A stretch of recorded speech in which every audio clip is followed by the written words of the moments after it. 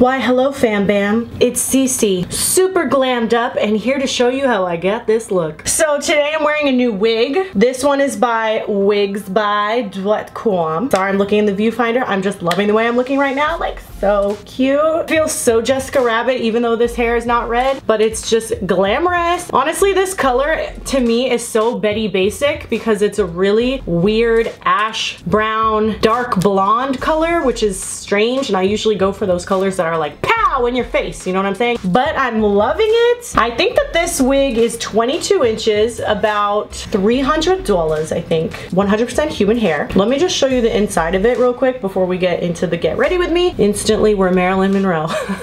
I just have such a different look without wigs. It is insane. It's like, who's that bitch? Not mad at my own hair either though right now. It's kind of messy in a good way. Oh, I'm feeling myself too like this. All right, this is the inside of the wig. This one comes with no clips sewn in. You can sew them in yourself. They do send you about like 4 or 5 clips inside the box. Here is the texture. It comes curled. It was already curled like this. I'm gonna put some footage in right now. I have no makeup on in this footage. I look fucking crazy.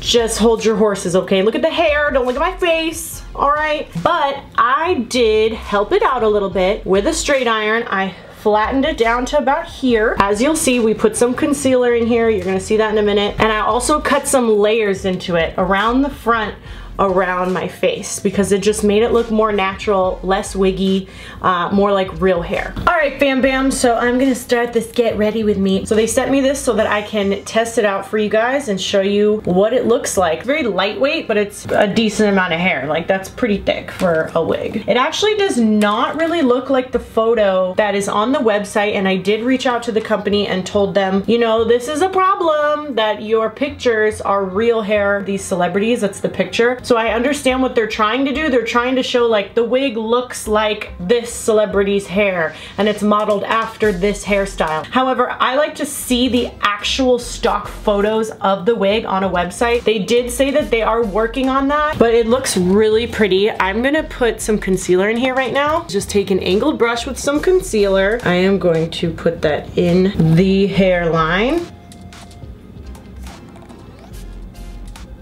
So you want to try to make it come all the way down to your forehead, so it looks like it connects to your actual scalp. First things first, I'm gonna prime. I'm using my Jouer Anti-Aging Moisture Primer. Now, the main thing I've been doing that's different than usual is I've been color correcting. This can be really cheap and inexpensive. I use the LA Girl Pro Concealers. They also make an orange one. I accidentally gave that one to my aunt, so I've been using this orange one for now. What you want to do is color correct your skin before you put on the foundation. What does that mean? Well, when you learn color correcting, you know, art class in school, you'll learn what the complementary colors are. Essentially what you're doing is you're using complementary colors to cancel each other out to create a neutral base before you put on your foundation. Then that way your foundation looks a lot more even. This is also why guys or drag queens put the orange around here to hide that 5 o'clock shadow. Okay, then I'm gonna go in with my green and cover up any redness that I have. I just dab a tiny bit on there and then dab with my finger. Some redness on my cheeks. Have a red mark on my nose. Oh my god, I'm getting a zit on my nose. Great. You don't want to put a ton of the green. You just want enough to barely go over the red spots. So if you don't have a beauty blender, this is the time to get one because you don't want to be rubbing off the color correction that we just did. I've been mixing on this little acrylic palette some of the LA Gear Pro Coverage Foundation. All this LA Gear stuff is hella cheap. And then I've been mixing it with a little bit of the Jouer Essential High Coverage Cream Foundation. I find that this is too cakey if you use it by yourself. Girl, it's like a cake house. However, it is so stunning when you mix it with this. Photographs beautifully, like stunning. My face has never looked so pretty. This foundation is bomb as fuck. Here we have our concoction. I'm gonna swirl it all around, like a little painter's palette. So you want to dab, you do not want to swipe, okay? You're gonna swipe off all of the concealer we put on underneath. Dab, dab, dab, dab, dab, dab. It was cheesy, I know, sorry. Just need to put this behind my ear for a second. I know you can see my sideburn. Always go down your jawline into your neck. I just wanted to say thank you guys to everybody who watched my last video about falling in love with a fuckboy. Yeah, and if you haven't watched it, you probably should, because chances are you've done the same thing. There were so many stories from you guys telling me how you're in the same situation and, you know, you've dealt with this type of guy who can't commit after years. And it's so bizarre because it's kind of like this guy, in a way, is committing by sticking around for years and years, but they're not giving you what you want. It's like they're rebelling or something. It's so weird. But the fact that there's that many stories of all you guys dealing with the same thing is really fucking depressing and sad. Like, what? Why are there so many guys out there that react the same way? I don't get it. The more you pull away, the more they come to you. So there's that. Shape tape by Tarte. It's got a fuzzball on there. Hell no. So I just put it on like this. Here, here, here, here. I take my yellow concealer and I add that on top.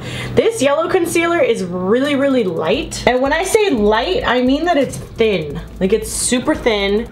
It kind of just like melts into whatever concealer you are using. It's not gonna add coverage, only color. And then lightly pat it in there. So anyway, the dynamic between men and women is just so fucking crazy because we all have these issues and it's like these similar problems that keep arising over and over and over again. Women needing to be constantly reassured with lots of text messages, lots of attention, and the men just always feeling like their freedom is being taken away from them when they commit. All right, the Laura Mercier translucent powder in there with your wet beauty blender. This is the best trick ever of life. It really melts the powder into your skin to the point where you don't even need to brush it off. Then I go in with my Makeup Forever loose setting powder and I'm dusting it everywhere, all over me. Just dusting the boobs. Now I'm gonna go into my Kulky palette. It's supposed to be like the Shade and Light palette. Kat Von D. Mostly what I do is I just mix these three colors together. It's really powdery, you guys, just so you know. Show you this. I'm looking in the viewfinder. My shit is not set up for makeup tutorials, you guys. And then the most important part, the cleavage.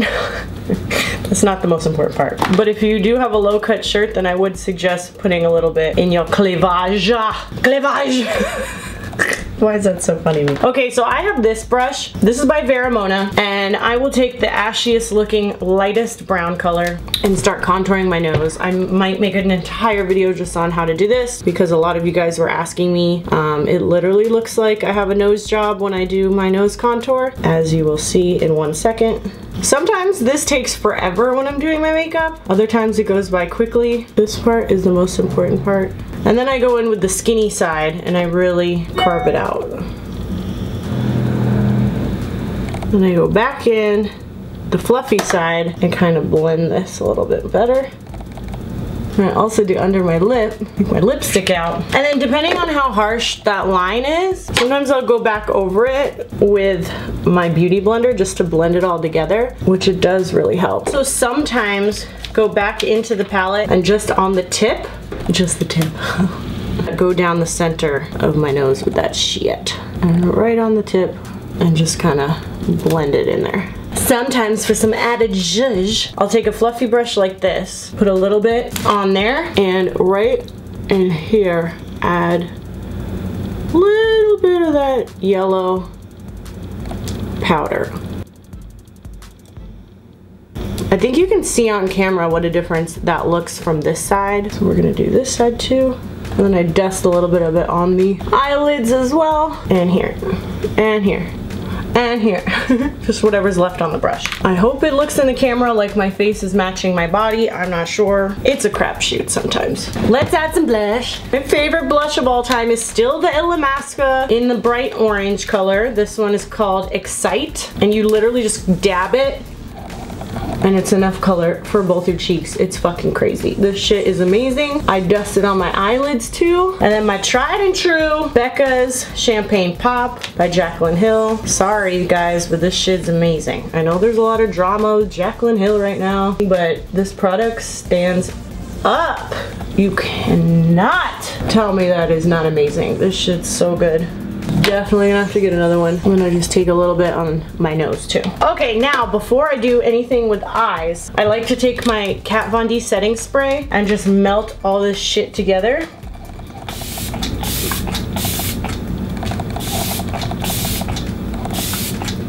I do this before the eyes because if I have liquid eyeliner on, it literally melts the liquid eyeliner. I'm actually really loving this hair now. It looks so natural and cute. Okay, I'm gonna test out this Strictly Vinyl NYX liquid eyeliner because I have not tried to wear this as a liner. So let's just see what it looks like, shall we? I just wanna put a little something something on my lids. So with the Lime Crime Venus palette, this is my favorite color right here. It's called Shell, and I'm just gonna put a tiny bit of that all over the lid just to give it a little something. I love this color. And then a touch of Aura right here, and a tiny bit of it also right under the highest part of the brow. And that is like the quickest eye ever of life. So simple. Now I'm gonna try this liner. Is this the ugliest color on earth or is it dope? I don't know. Okay, it's kind of like a very watery consistency. It's actually a lot brighter than I thought. Kind of like it. Maybe we could do a lip that matches. Oh, that would be cool. So what do you guys think about all this crazy like drama in the beauty community? I stay away.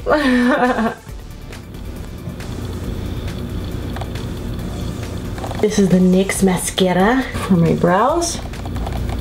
Close to being done, I'm just gonna put some mascara on. Now I'm just using this random Maybelline mascara, which I feel neither here nor there about. Not my favorite, but also not bad. Bottom lashes are essential. You do not want to have top lashes with no bottom lashes, guys. It looks fucking weird.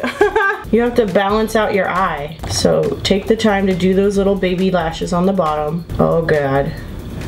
I just got so much mascara. It's fine, don't panic. Oh, bitch, I got you, bitch. What in the hell lashes are these? Why don't I just put on a new pair? Let's fuck it up. Let's do this. Velour lashes. They're mink in the it's not a shade. What are they called, bitch? What are they called? Dark side. I find it easier to put them on with tweezers. Very pretty. Normally I put mascara on my falsies to like blend them in with my natural lash, but I don't even think I'm gonna do that today. I think it looks good. Fluffy. Lashes look awesome. So I have like this whole drawer of lip liners and it just feels like I never have enough lip liners. This is by NYX Auburn.